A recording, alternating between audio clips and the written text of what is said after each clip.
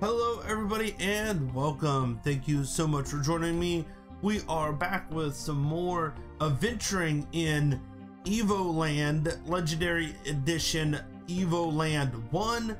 We have kind of visited this little village here in the last episode. We picked up a friend in which we are going to help find something that she has lost, and let's go see if we can do that. We have also evolved up through a few generations of consoles so far, so we're gonna head on and see how the rest of the game evolves in both the graphics and settings, as well as what happens in the game. So let's see if we can get rid of a few of these slimes. Now, she is a magic user, I believe. Oh, she only heals. Well, I don't really need to heal, but yeah, okay, she can take out a slime. That's cool, cool.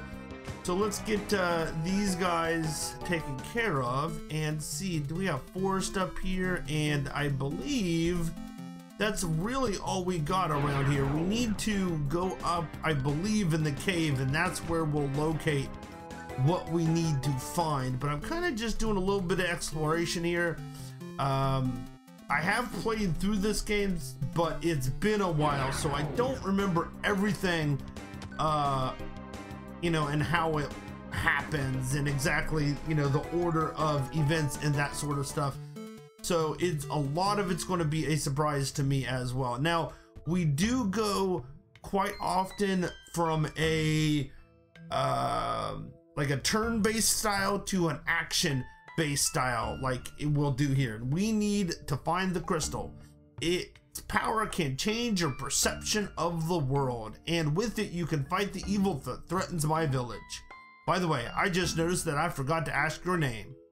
So we are going to just, yeah, we're Clink. I got a name. Here we go. That's awesome. So we upgraded into a name.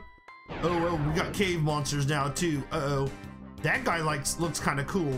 I like him, but he looks very tough. I'm not doing near as much damage on him, ouch, as I was on the things outside. We might be a little too weak for this, or yeah. Okay, we got him. I was getting a little worried there for a second. I didn't know if we were going to be able to defeat him or not. So there's nothing there. Let's continue on. I am interested to see how it evolves and your all opinions on the consoles in which it represents.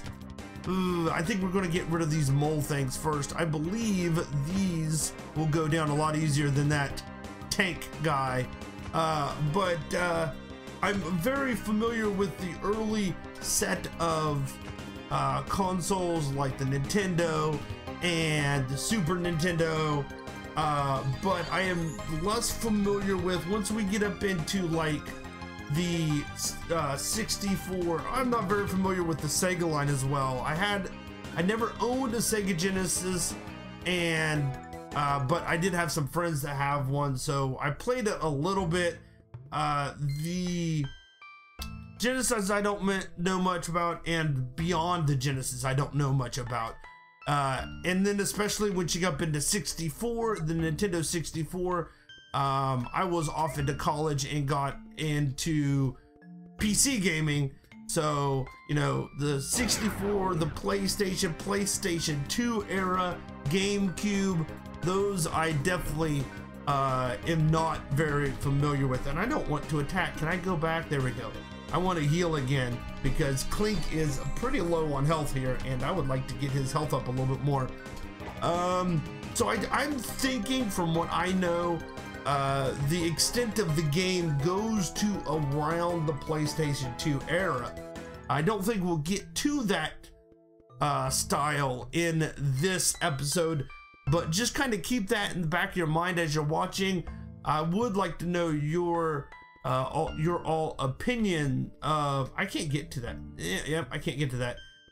Your opinion of, you know, where is it that it actually falls in the range of. So that I would be very much interested in that as well. I got experience points. Well, that's good. All this while I haven't been getting experience points. that's kind of rough. I believe I can go back down. I think we made a big old loop there. I'm actually going to be really happy if we can get some levels here. That would be very useful, I think.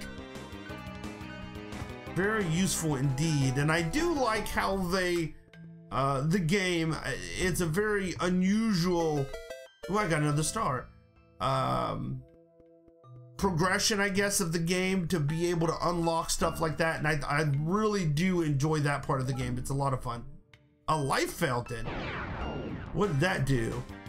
I'm assuming going to give me some life, but Clink has reached level 2 and his attack increased, and Kiaris reached level 2 and her defense. Is this my life fountain? Oh yeah. Yes, I would love to save my game. That would be amazing.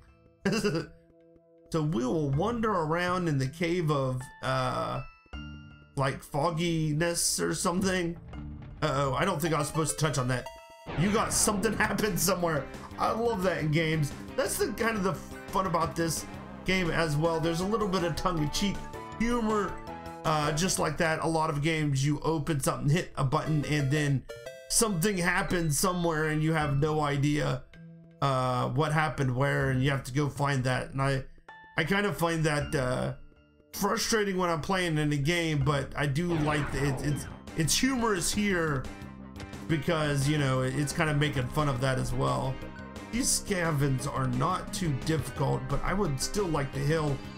Her heal, I don't know how well it's doing, but it seems to be doing more healing than the damage. And that's one thing you got to be very careful about in role-playing games. And I've been doing a lot of D&D as well. Is that the crystal I need to find? Oh, you woke up the guardian of the crystal. Oh, that doesn't sound good. Oh, Kafka's ghost. Oh, uh-oh. I hope we could take it. He's the crystal's guardian for many centuries. But it looks like it has been corrupted by some evil power, most likely the same evil that has attacked my hometown. Let's get the crystal, and we need its power to fight. Okay, we will see what we could do. I'm gonna try to have Clink do the damage and she heal up as much as she can, trying to combat that. But what I was saying is, like, I have been playing a D&D a lot recently, and can I make it so she's only healing herself? That would kind of be better. I'd feel that she would be able to do more damage. Or, you know, a lot of times heal spells heal more if they're targeting one person versus targeting two people. But so yeah, back to D&D. I lose my train of thought so easy. D&D and role-playing games, when you heal, you have to make sure that you are healing more than the damage that you are taking, because if you are taking more damage, ooh, a phantom counter, ooh. If you're taking more damage than you're healing, then it really doesn't help to heal. It would be better off to attack with that character if you can't, you know, negate the attacks that you are getting. So she seems to be doing pretty good. She seems to be healing more overall than he's putting out, I think, but it's pretty close. It's gonna be a close one here. It just depends on who he hits and how hard and what abilities that that he has and is able to do. There's that ghost thing is, yeah, not a good thing, because I feel that it makes him invincible there for that attack. But if she's healing 15 each time and he's switching back and forth and doing less than 30, I think we'd be okay. Clink is, I think health is max HP is 100 and hers is like 75-ish. So she is really the one that I'm worried about right now. But well, yeah. But yeah, we seem to be doing enough healing that we're able to fight off the attacks that he's doing, and that's ultimately what you really need to do. There we go, 400 gliss and 20 XP. There we go, we got up to level 3. Awesome. The crystal power has been activated. That's my first major boss battle, and I'm excited. We got it done. Oh, there we go. We got 3D mode. So there we go. So now we're up a little bit. Another graphics setting there. Power of the crystal is incredible. Now I feel like I can fight the evil which threatens my village, but we will have to cross the Norian mines in order to reach it. Thank you for helping me. You're my hero. I would say this would kind of be the Nintendo 64 area. So what am I supposed to do? Am I supposed to like walk away now? What? I'm like, oh, okay. I was gonna say, I'm just like off into nothing. I'm in no there. So now we're kind of back into a what's the word? 16-bit music, sweet. Action RPG. But yeah, this low poly area right here. Ooh, another life heart. There we go. I got my life hearts. Awesome. I knew there was somewhere I ended up getting life.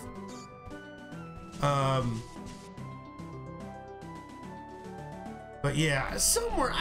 Again, I don't know exactly the delineation of the different consoles, especially in the later retro consoles, but yeah, I would say this was probably around the 64 era is what it's supposed to. I think it's probably a little bit better than the 64. I don't feel it's as pointy as what the 64 always was, but I mean, it's that kind of style in my opinion. Yeah, there we go. We're killing all the octopodes. There we go. Let's keep on going left. That's my rule. Left, left. Now in some areas like this, I might, you know, where the road kind of zigs here, I'll come down to here and make sure I check the left, and then I'll go over here to check the right. Sometimes if I'm going on a long pathway, sometimes it's not useful to always go left, because then you're gonna end up traversing that path twice, because you'll have to traverse it going all the way on the right side and then traversing it when you're going all the way on the left side as well. So sometimes it's not all that beneficial. I feel that there's something back here. Yeah. But like on a path like that I think that I'm going to go a long way, what I'll do is you know, kind of check out each path little by little, and keep on going back and forth to make sure that I get everything. Well, this is all blocked off by rocks, so I figure we're gonna get bombs probably at some point here, is what it feels like. There were several rocks back there. Bats.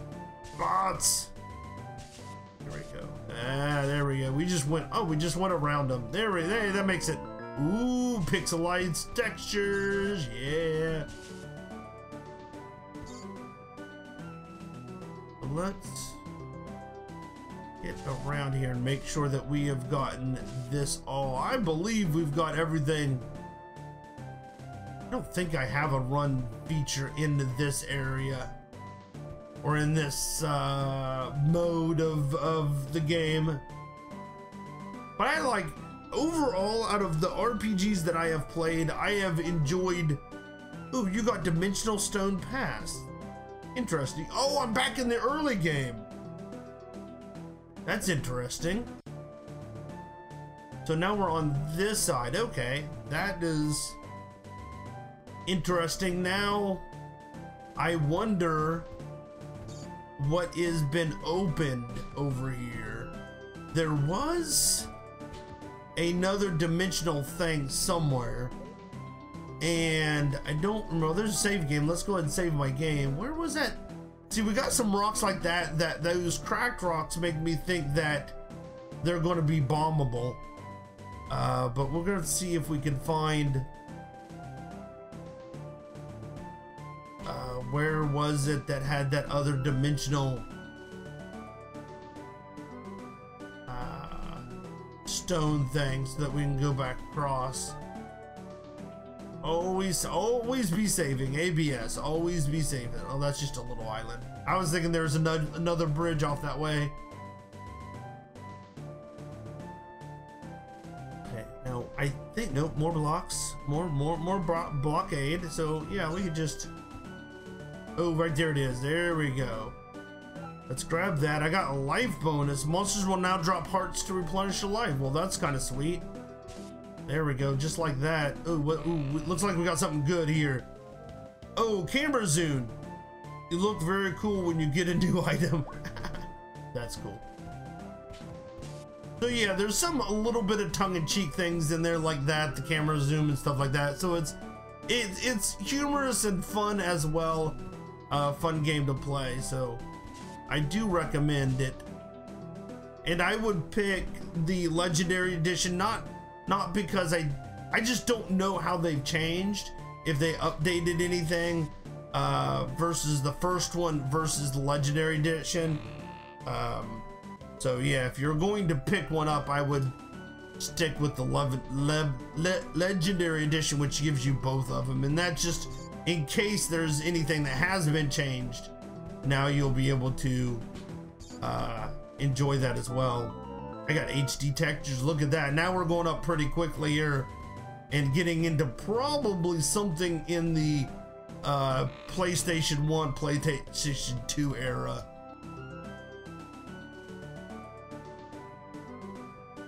I think I'm semi-lost in here. There has to be something around here, something is somewhere that's going to help me out. We did go across that dimensional stone, so we know that there's we're in a new area. The Noria mines are just south of here. If we can get through them, we will reach my hometown. I hope everyone is doing okay. Please hurry, my hero. I will do my best. I think being called hero is, I don't know, puts a lot of pressure on me. Oh, fancy three-dimensional world. So now we're past mode 7. Look at that. Ooh, nice little dungeon here. And what are we gonna get in dungeons? Mines have been opened. You can now explore the mines. I don't know if I want to explore the mines. The mines are scary. Scary. Can I break through there? Seems like they're telling me this way is dangerous. Yeah, let's not go the dangerous route first. Looks like there's going to be a switch to pop that up. Maybe this chest will give me switches. Breakable pots, there we go. All kinds of stuff. Step by step, let's do it. This door seems locked. We need to find a way to open it. I'm counting on you. Well, I think I can. We'll either need to get a key. We'll either get key or like a pressure plate kind of lock button. Yeah, we got pressure plates. There we go. Pressure that one down and then walk over here and get this other one. Why does there always have to be 2 in games? There's always like 2 pressure plates. Got door mechanisms, sweet. Yeah, it does make it, I mean, if they're gonna make it so easy to open, why do they even have, ouch, door mechanisms? The red wizard, did I get him? Aha. And I want to need a key, and I bet you that will give me a key and that will give me bombs. Oh, I got a trap room. That's not good. That is not what I wanted. They'll probably give me oh, another treasure chest. Do I get a key? Aha, guess what it's used for? I don't know. What are keys used for? Let me think. Yeah, well, we got a skeleton. I like how that introduces the characters by you unlocking them. That's kind of cool. He's nasty. He's like, urgh. I like how they just kind of poof away as well. Is there a secret passage over here? I feel that we're going to get secret. Oh, I bet you I need to find bombs first. Where are the bombs? I can see something under the water here. There must be a mechanism nearby. Yeah, I figure so as well. She seems to be Captain Obvious over here, but that's all right. Something is happening somewhere. I guess we, every once in a while, we need a Captain Obvious. It's not that big of a deal. I got a maze. Oh, I don't like mazes. No, let's not. Let's unlock something else. Man, why did I have to unlock the maze? Of all the things that I can unlock. So yeah, I'm just going again around the left. Wandering around. Oh, we went to a dead end. That's not good. You do run into dead ends, and usually you'll be doing a lot of backtracking if you always go left or always go right. However, that is the most guaranteed way to be able to know that you have covered the whole map and be able to like see all the I guess secrets, or you know, anything. You just be able to make sure that you're going over the whole board. I want to go actually down. That's kind of just a dead end, I think, and that probably leads me back around to the beginning. I think this was the beginning. Yeah, I wish we had a run. Maybe we'll get a run ability at some point as well. We do only have our sword, and we because of that we do get bombs and arrows at some point as well in this mode, in this kind of action RPG mode. Oh, come on. Yeah, these are nice to go. Just hit them around the corner. They do block your attack though if you're not careful. They do have an ability to block your. You kind of have to hit them on the side. They're breaking the bots. Let's break the bots. They're a pushable block. Ooh, looks heavy. Don't hurt your back. Push it. And it's neat also the way they do this, because as I've talked about before, the introduction to mechanics is a tricky thing in a game, and how are you going to introduce the mechanics in a way that is easy to understand, easy to deal with, and intuitive. In the way that this game does it is in that you unlock everything, makes it a much easier way. You don't have to explain as much. You don't have as much, you know, your player doesn't have to like try to figure stuff out as much. You know that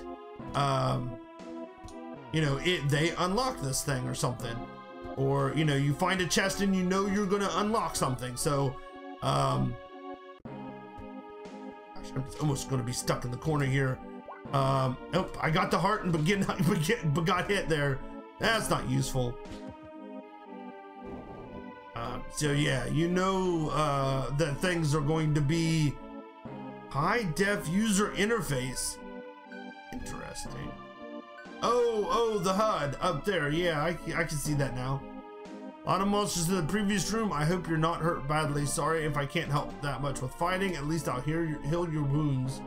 Well, that's awful nice of you. Ooh, he's like an armored squid.